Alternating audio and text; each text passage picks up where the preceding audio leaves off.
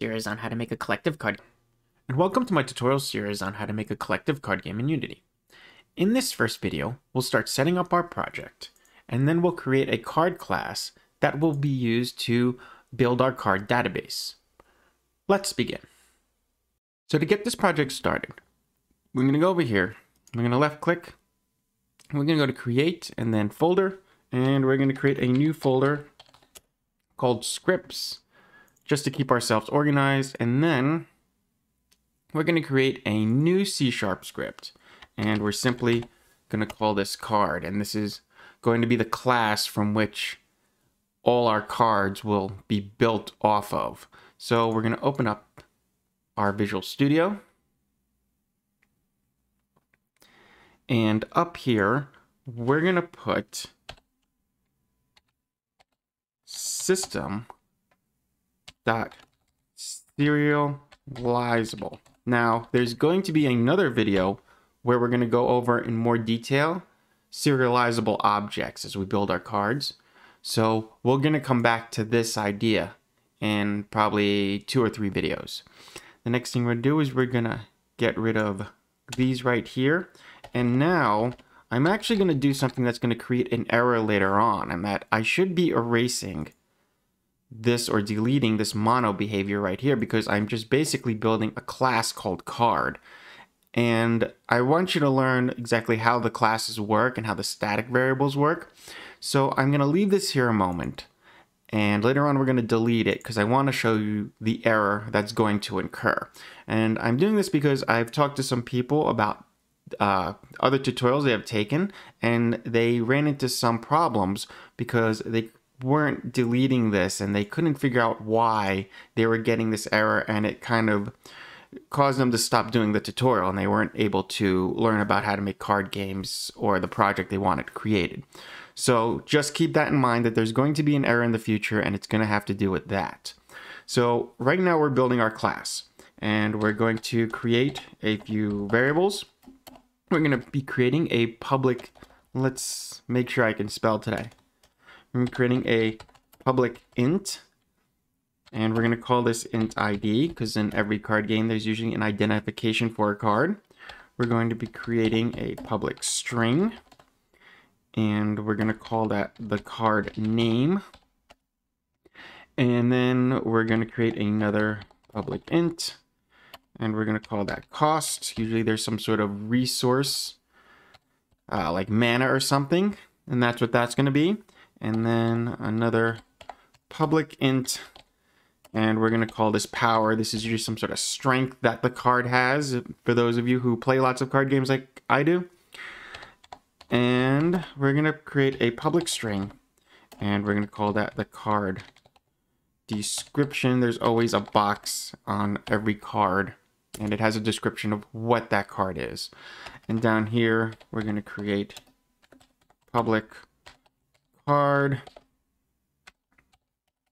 and below that we're gonna put public card again, and in here is where we're gonna pass the variables through. So make sure that up here I declared my variables with a lowercase letter in front of each, but these are going to be uppercase. So when I write int ID down here, this is going to be the variable that gets passed through, and it's different from the declared variable. This is going to be put into this function right here. So, and we're going to say there's a string, and we're going to call it card name, and then we're going to have an int, and we're going to call it cost, and the int that we call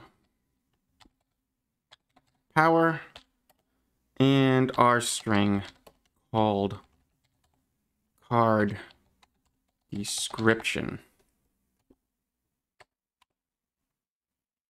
And then our curly brackets, and in here is where we're going to use these to define these, or I'm sorry, these to define these.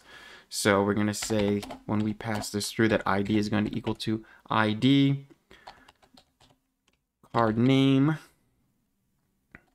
is going to equal card name, and then cost is going to equal to uppercase C cost, and then power is going to equal power.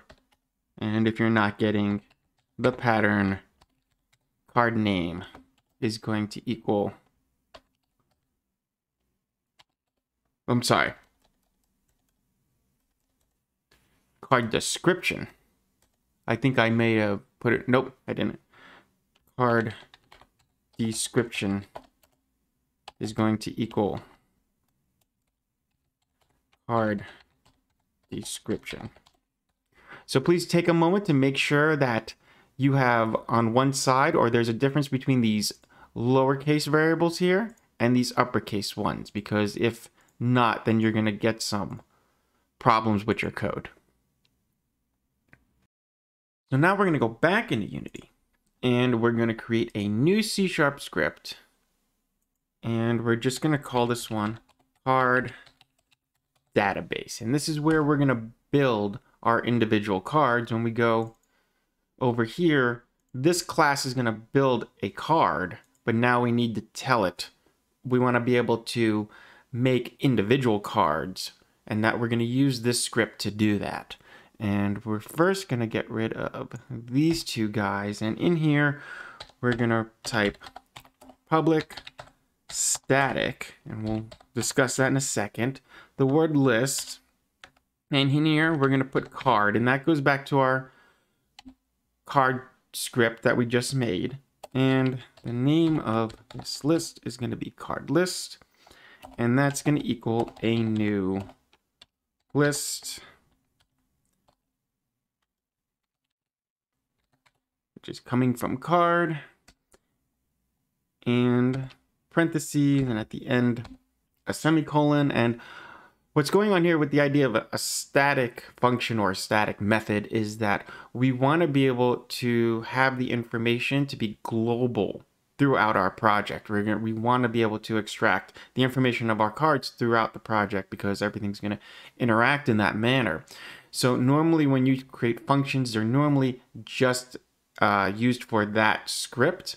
In this case, we want to be able to use our information throughout a lot of different scripts or portions of our project. So that's where the idea, that's one of the ideas behind static methods. So down here, we're going to say void awake. And in here is we're going to put our individual cards. We're going to do this first one, card list dot add a parentheses, and then new card, and then another parentheses, and in that, and I'll explain this in a second, put 0, comma, put a quotation mark, put none, comma, space, 0, comma, 0, comma, and then quotation marks, and then put none again, and at the end of this put a semicolon. So now here we're adding a new card. Here's our new card, and here is the information that coincides with passing through this function. This first one is an int called ID. Now this is really just going to be a blank card. The next one's actually, let's cut and paste and put some more information here. I'm sorry, copy and paste, and we'll just put Control V to create a new one. And actually I'll just change this up, and we'll put 1, and we'll put here, we'll just put human, and the human, let's say 2 and 1, and in the description we'll put this is a human, just for now. So we went back here and we created these variables for the ID of the card name, its mana cost, its strength or power, and its card description. And if you look here, that's what these are right here. This first number is its ID. The second number is this string, the card name. We're just going to call it human right now. And the next one is its mana cost. And that's it right there. That's 2. And its power, I just said 1. These are just arbitrary numbers right now. We'll change them. And it also has a card description. And that's right here in this string. Everything in parentheses, I'm sorry, quotation marks is a string. And it's all going to be placed into this function right here. That's why we named all these things the same thing: ID, card name, cost, power, and card description. So now let's just go ahead and make a bunch of other cards. Let's copy, Control V to paste, and we'll make a few of these. I think that should be good, and we'll make different types of cards. I don't know, we'll call this one Elf. We'll change his ID to 2, because they're going to go in order, 0, 1, 2, 3. And, I don't know, we'll just make this 3, we'll make this 3, the elf will be more powerful, and in here we'll just put this is an elf, and we'll change these up, and the next one we'll call a dwarf, and we'll change his numbers, I don't know, 4 and 4. This is a dwarf. And we'll make this one. What do we have left here? I'll make him a troll. Why not? And say 5. And 5.